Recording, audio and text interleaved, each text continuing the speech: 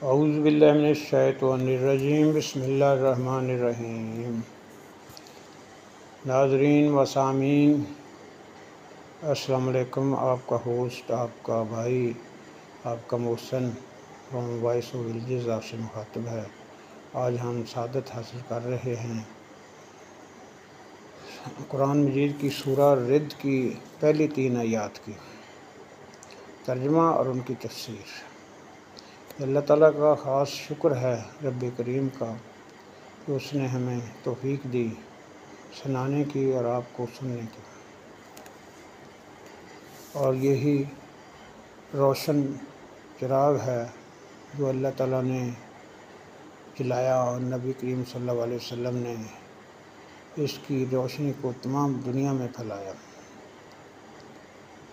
قرآن نور ہے۔ الف لام میم را۔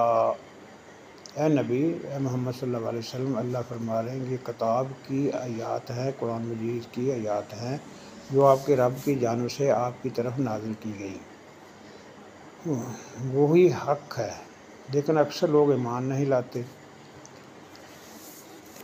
آیت نمبر 2، اللہ وہ ذات ہے جس نے ستونوں کے بغیر آسمان بلند کیا، تم انہیں دیکھتے ہو، پھر وہ عرش پر مستوی ہوا اور سورج اور چاند کو کام پر لگایا، ہر ایک مقررہ وقت کے لیے چل رہا ہے، اور وہ کام کی تدبیر کرتا ہے اور اپنی نشانیاں تفصیل سے بیان کرتا ہے تاکہ تم اپنے رب سے ملاقات پر یقین کر لو۔ اور وہی ہے جس نے زمین پھیلائی۔ آیت نمبر 3، اور اس میں پہاڑ اور نہریں بنائیں، اور اس میں ہر قسم کے پھلوں کے 2 جوڑے بنائے، اور وہ دن کو رات سے ڈھانپتا ہے، بے شک اس میں لوگوں کے لیے یقیناً نشانیاں ہیں جو غور و فکر کرنے والے ہیں۔ تفسیر۔ چاند اور سورج دونوں اپنی منزلوں پر رواں دواں ہیں۔ سورج اپنا دورہ 1 سال میں مکمل کرتا ہے اور چاند 1 مہینے میں اپنی منزل مکمل کر لیتا ہے۔ 7 بڑے بڑے سیارے ہیں جن میں چاند اور سورج ہیں، یہ سب سے بڑے ہیں اور اہم ہیں، اور یہ دونوں بھی اللہ کے حکم کے تابع ہیں، تو یہ معبود نہیں ہو سکتے، بلکہ معبود تو اللہ تعالیٰ کی ذات ہے جس کا کوئی شریک نہیں۔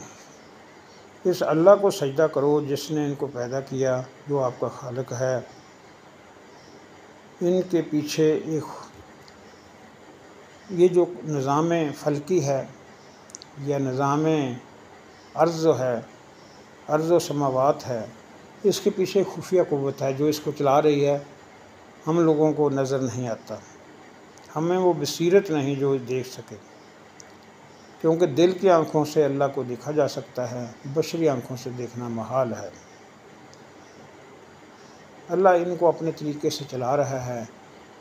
جو پیچھے قوت ہے، مثلا ہاتھ قلم لکھ رہا ہے، قلم کے پیچھے ایک قوت ہے، وہ قوت کیا ہے؟ ہاتھ کی قوت ہے۔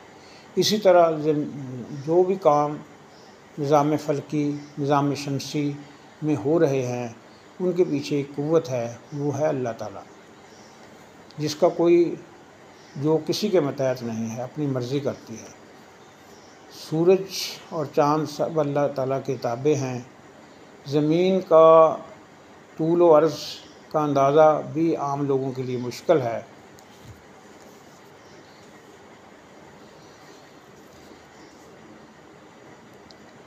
اور بلند پہاڑ زمین پہ گاڑ دیے تاکہ زمین ان کو لے کے چل نہ سکے، تاکہ نہروں اور چشموں کا ایسا سلسلہ قائم کر دیا جس سے انسان خود بھی سیراب ہوتے ہیں اور اپنے کھیتوں کو بھی سیراب کرتے ہیں، جن سے غلے اور پھل پیدا ہوتے ہیں جو ذائقے میں مختلف ہوتے ہیں، شکلوں میں بھی مختلف ہوتے ہیں۔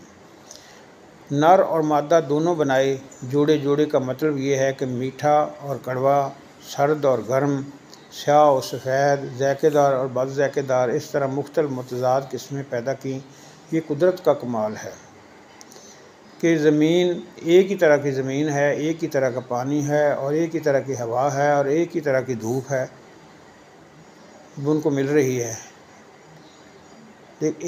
لیکن پھل اور غلہ مختلف قسم کا ہے، ان کی شکل مختلف ہے، ان کا ذائقہ مختلف ہے۔ اس لیے انسان کو اللہ تعالیٰ کا ہر وقت شکر ادا کرنا چاہیے تاکہ ناشکر لوگوں میں شمار نہ ہو۔ اللہ کی نعمتوں کا شکر کرنا، اللہ کا شکر کرنا ہے جو ہمارا خالق ہے اور محسن ہے۔ اللہ ناشکروں کو پسند نہیں کرتا۔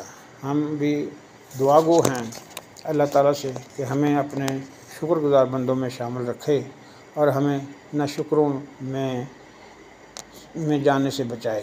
اللہ آپ کا حامی و ناصر ہو۔